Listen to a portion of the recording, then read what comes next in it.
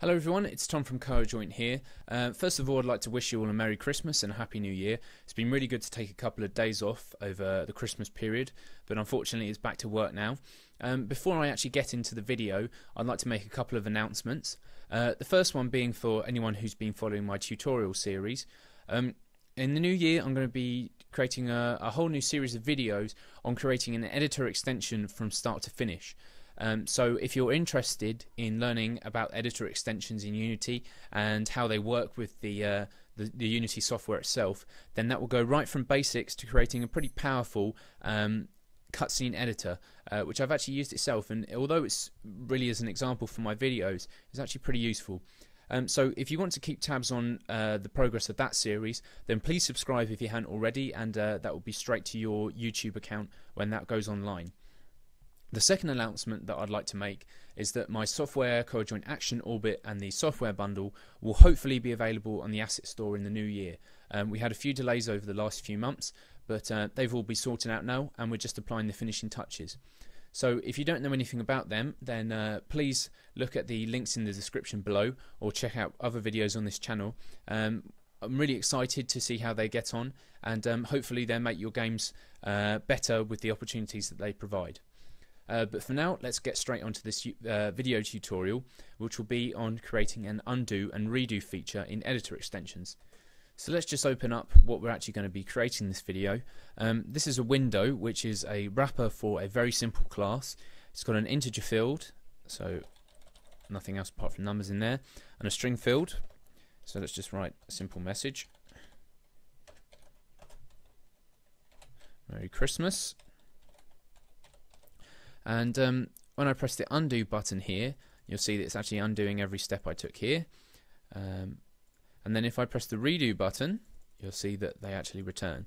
At the moment, I've got it so it only records the last 10 undo actions, but you'll see that the design that we're going to be using is very flexible. We could have it 20, 30, 40, depending on how much memory you want to partition for undo and redo actions. So it's very simple. That's what we're going to be creating first of all, and then we're actually going to show this implemented in software. So you'll see it's not just something that works in an isolated case, it actually works in production software. So what I'm going to do now is I'm going to move over to MonoDevelop, and we'll go a little bit about the theory behind it, or the actual data structure we're going to be using, and then I'll show you the code. So here we are in MonoDevelop. And before I show you the implementation details, I thought it would be a good place to start by showing you the class that the window wraps. First of all, you'll notice that this class serializable item has a serializable attribute. So if you haven't seen my previous video on serializing in Unity, I highly recommend that you watch that first, as it will explain more of the details about how we're actually going to do this. But if you have, then please feel free to carry on. What we're actually going to be doing is, and this is the general principle behind undo and redo structures, we're going to take all of the data that we want to apply, that we want to store in our undo and redo sort of system, and we're going to serialize it to a byte array. So then we don't have to worry about any implementation details. We're just going to store it as a byte array, serialize it as a byte array really, and then we'll deserialize it with every undo action. That binary data, or that byte array, sorry, will then be stored on a finite stack, so a stack of a finite size, where with every undo action that goes over the size of the stack, it kicks one off the end, so you can only have sort of say 10 undo actions stored on the stack. So basically what happens is that the state of the window will be serialized, then pushed onto the stack, and then that will carry on with push more events on until the size of the stack is met. And then with every other item, every other byte array that we push onto the stack, we'll be popping one off the end. Well, not really popping, we'll be sort of deleting it off the end of the stack. And I'll show you the data structure that I've actually used to do this in a moment. So this is a class here that we're going to be serializing for this example and then using for our undo structure. You see here it's got an integer field and a string field. These two methods here, getByte and load, allow us to serialize this class, this serializable class, as a byte array. So you can see this getBytes method here returns a byte array, And as I showed in the previous video, what we're doing is we're opening up a memory stream and the binary formatter. We serialize the class to the memory stream using the binary formatter, and then we use the toArray method to return that memory stream as a byte array. The load method here returns a class from a byte array. It deserializes it here using the deserialize method. We then check to make sure that it's of the right type, so the object that we return is a serializable item, and then we return it. So that's all there is to the serializable item class. Now let's move on to the finite stack. So you might think that to implement a stack, that it would obviously, the obvious candidate is to use a stack, but the problem with a stack is that we need a finite stack, and a normal stack class will have limitless size. So in order to kick things off the sort of the beginning of the stack, we need to get access to the first member of the stack, the finite stack. And the best way to do this, I found, is using a generic linked list. Now, you might have heard of linked lists if you've done any C programming, but basically a linked list is really good for any data structure where you need to have access to any point in the list, and you want to be able to insert data into any point into the list as well. You could have used many other data, some other data structures here, for example a normal list, but I've gone with linked list because it has some fairly convenient methods on it for what we want to do. So this is our generic class here, finite stack. If you haven't gone into any generics before, I'll just give you a quick introduction. This little symbol here, T, means that we and these brackets here, I don't know what they're called, arrowed brackets, I'll just call them for a moment. That says that we're going to create a finite stack that can apply for any class T here. So we could have a finite stack of integers or a finite stack of byte arrays, as we'll be using in a moment. And we're going to inherit from a linked list, a generic linked list here as well.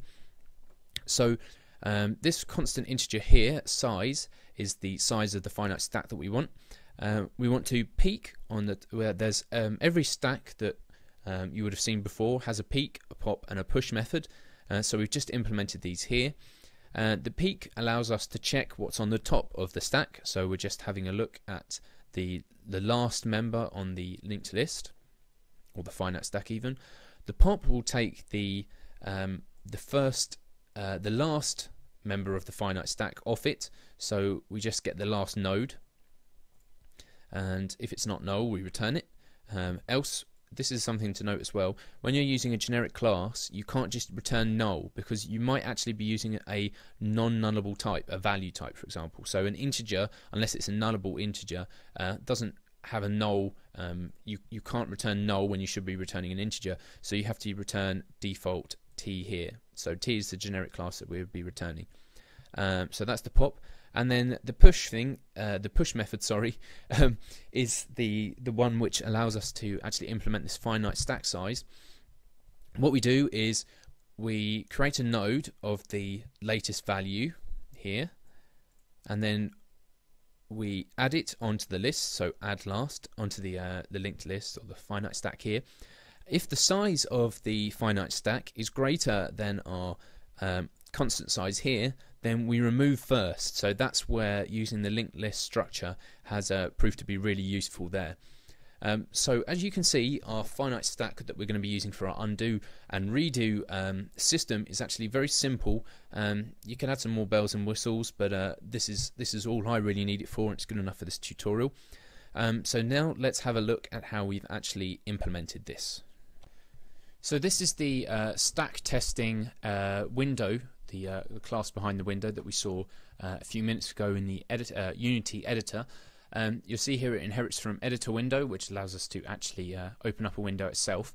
And the only members of this class are the undo stack, the redo stack, and a current serializable item. So that's the class that we're going to that contains our integer and our string.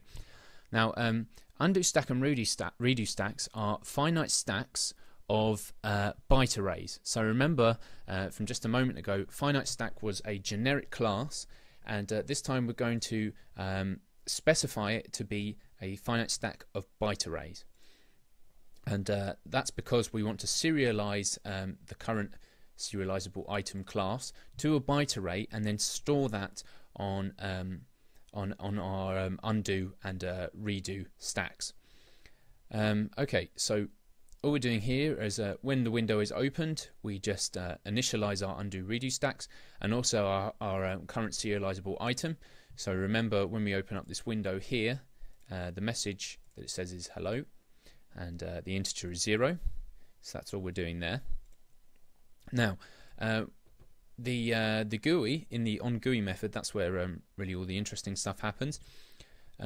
First of all, don't worry too much about the implementation details here, but all we're doing here is when we enter a new value into the integer field, so the int field here, or the text field here, all we're doing is we're pushing a serialized, so a byte array of the serialized item onto our undo stack. So we push it onto the top of the undo stack here.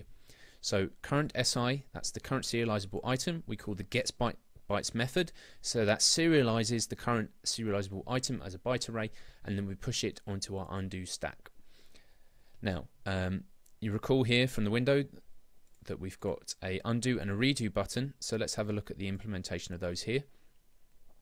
So when we press the undo button, what we want to do is we want to pop off the undo stack the most recent serialized item. That will be returned as a byte array. So this is what we do here. We're popping off the top of the undo stack a byte array, and then we want to load that byte array to be a serializable item. So that's exactly what we're doing there. And then we set the current serializable item to the serializable item that we just deserialized, and then we repaint the editor. So it's a very simple procedure really. We take the most recent undo event, we turn it back into a serializable item, and then we replace the current serializable item with the one that we just deserialized, and that's the whole undo process. Now you'll notice that I skipped over one line of code here, which is this line here, which is the redo stack. When we undo, we want to redo as well, and to implement that, what we have to do is we need to push onto the redo stack here, so that when everything that we undo we need to redo here, we need to keep track of that on the redo stack. It's a similar process with the redo when we press the redo button here. So this method here, when we redo, we want to be able to undo our redos as well. So we need to push the current serializable item onto the undo stack, and then we get a byte array of the most recent item on the redo stack. So we pop it off the top, and then we deserialize that byte array to be a serializable item, and then we replace our the reference to our current serializable item with the one that we just serialized, prev here. And that's really all there is to the method. These two methods here repeating exactly what I just said a moment ago. So let's just go back to our window here and just test it out once more. Let's delete that. We'll put in n here. Let's undo all of those. So it comes back. We can redo them, undo them again. Let's change this number 6, 7, 8, 9, 10. Let's undo that, and then you'll see it works exactly as we'd expect. So that's a very simple example. I'm now going to move over to my software, load that up in a moment, and I'll show you this in a more complicated example, but the principle is exactly the same. So here we are in my piece of software, the software bundle. I'm not going to go into any details about what this software actually does, but as you'll see, this is a fully functioning piece of software. We've got a lot of complicated stuff going on here. You know, it's a fully fledged editor extension. So now let's just show you the undo and redo feature here. As I move, you just saw that I moved a skill. This is called here, this thing called heat here, I just moved. I'm just going to press the undo button now, and you'll see that it moved back into the place it was here. Let's move these around a bit. So let's press undo twice, 1, 2, and you can see it's replaced those as well. You'll see that there's some numbers here. Let's just change the values of those. Let's change that to 100, and let's change that to 23. And let's press undo again, and you'll see that those numbers have changed back to what they were before. Let's delete a skill, and let's undo that. and then we can redo it, or then we can undo that change again.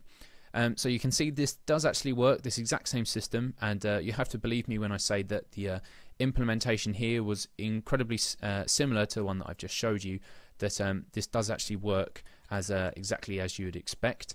And I'm very happy with this. I'm very happy to use it in my software as well. So I hope you find a use for it too. So thank you very much for watching.